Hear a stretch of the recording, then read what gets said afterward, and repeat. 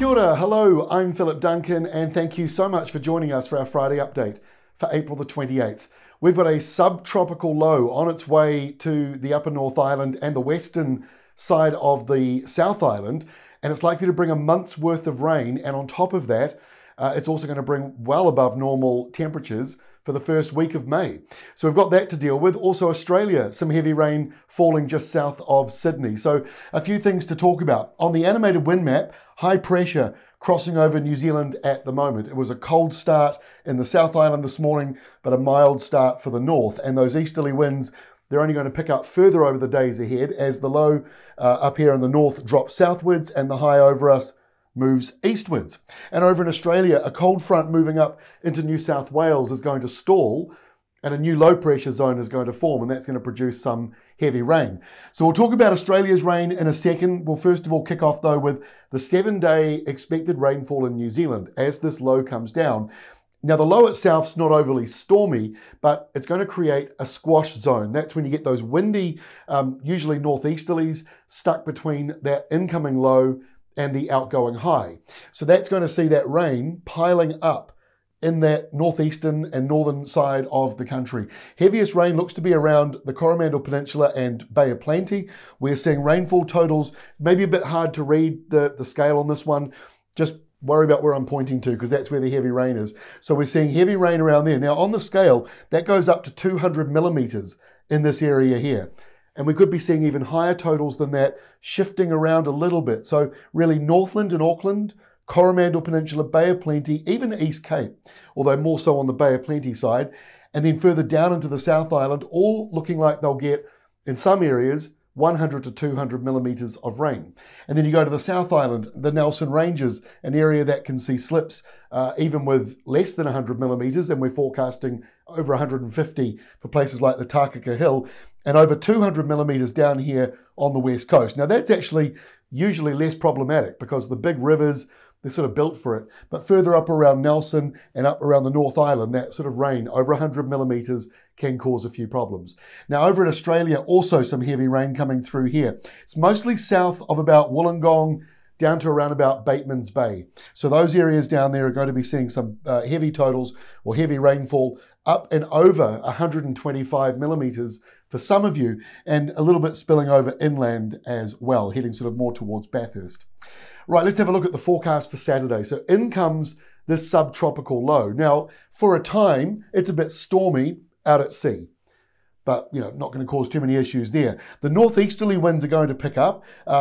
Kingston, I should sort of mention them on Norfolk Island. It'll be windy and wet there, but hopefully not too problematic. And then down around New Zealand, you've got showers starting to develop in that windier nor'easter, and that front over here around Sydney, it starts to stall.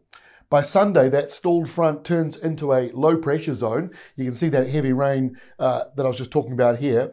And then the low to the north actually starts to weaken a wee bit. It's not really so much about the low itself coming in. It's more about the squash zone in between. There's the low, there's the high, the squash zone halfway between the two. It's a very windy nor'easter. It'll be up to 70 to 90 k's an hour. Some of the gusts will be.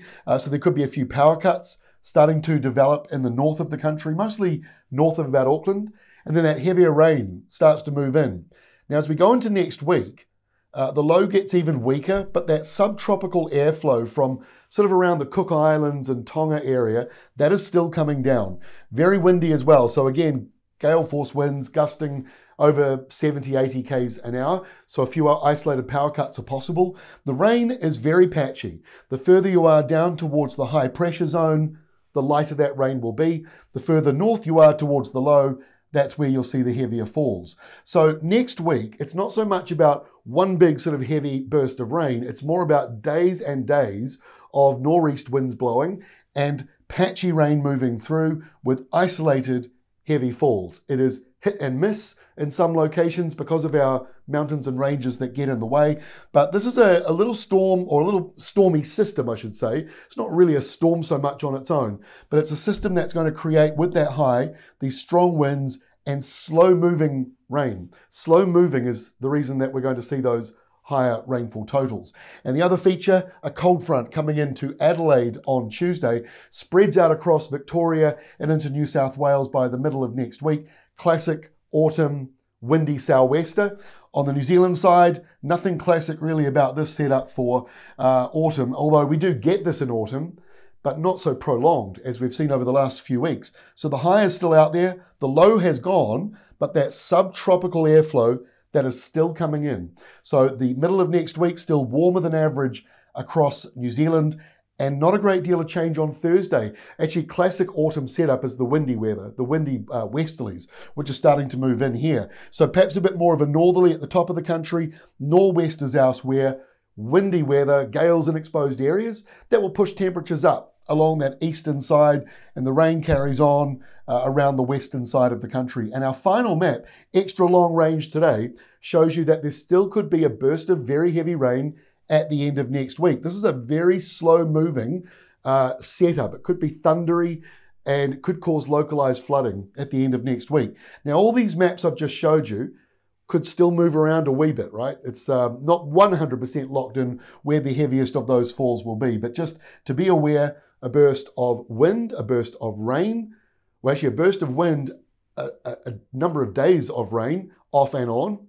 Check out ruralweather.co.nz for more details, because the graphs and maps we have there are very detailed at working out when the peak of the wind, peak of the rain is likely to be. But that is the setup. It's a messy forecast for New Zealand for our first week of May. That's all from me. Have a great weekend, and we'll see you again on Monday the 1st of May, and also we'll have our next Climate Watch update, taking a look at how the rest of May is shaping up, and also winter. It's just around the corner. We'll be taking a look at that as well. We'll see you then. Have a safe weekend.